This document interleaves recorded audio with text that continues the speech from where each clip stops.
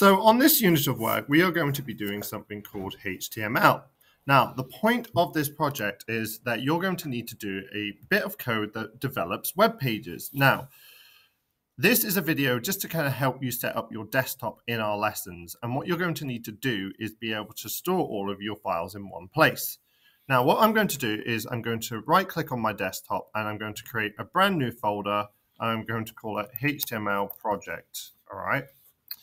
Now, I'm going to double click and go into this folder. Now, it's really important that you organize things. So what I'm going to do is I'm going to right click, create a new folder and call it images.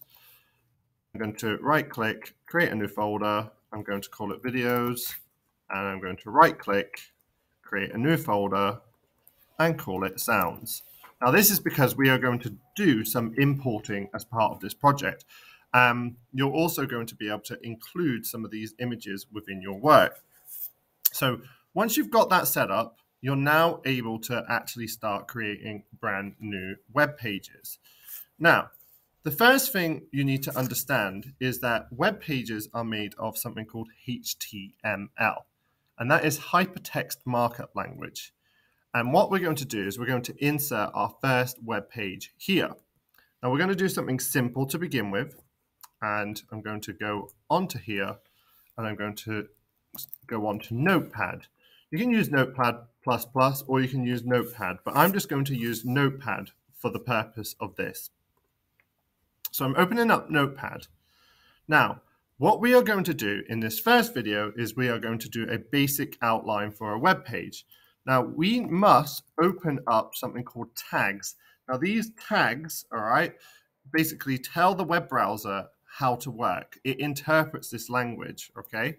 We've got the head, and notice we close the head. This is where everything, you know, in the browser at the top of the screen where you've got your navigation bar, your buttons, all of that. That is for controlling everything that happens at the top. Then it's split into body, okay?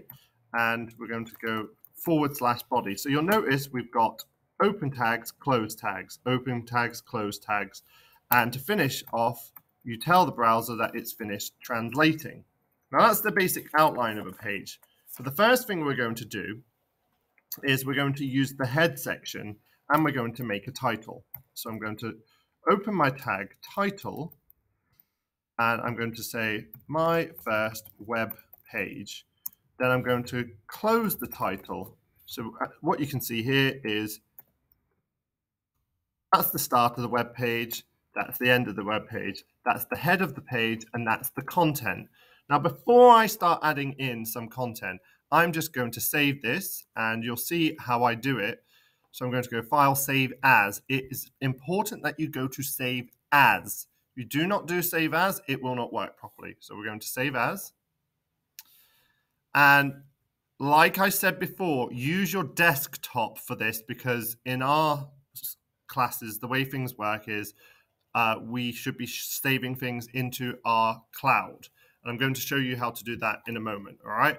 So I've got my HTML project folder there. And what I'm going to do is I'm going to call this index. Your home page should always be called index.html, which is the file extension, and I'm changing that to all files. By using all files and changing that to .html, it is now in a format that the browser will recognize. So I'm going to go save, and what you'll notice there is the file extension. Now, if I was to open that up, you can see in the top here, what I've got is my first web page, okay?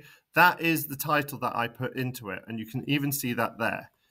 If I'm going to change that, I might say Mr. Chambers, and then this time around, I just need to go save. If I was to refresh my page, it changes at the top. So that is your first web page. Now, we've got no content on it, but I'm going to show you what to do in the next clip.